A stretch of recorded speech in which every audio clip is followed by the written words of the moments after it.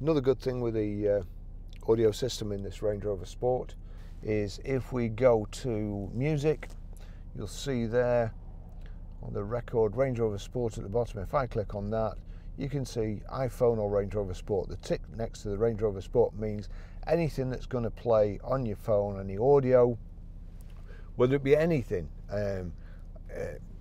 Spotify, YouTube, soundtrack to a video, Apple Music, you name it, it will play through here.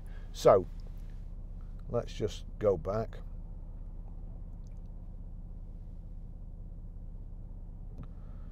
So I'll turn this down, click play, over to the audio system. Now, if I click audio video there, I'll turn it down so I don't get copyrighted. You'll see Lindy's Farm, Run for Home there.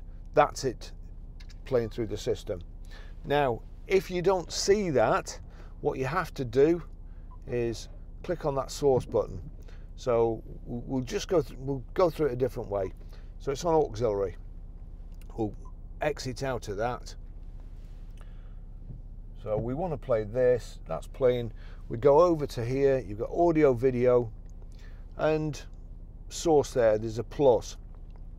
Click the plus.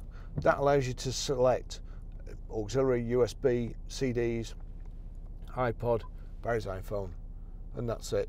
So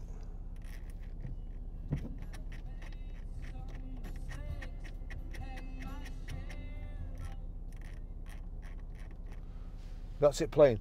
Thanks for watching.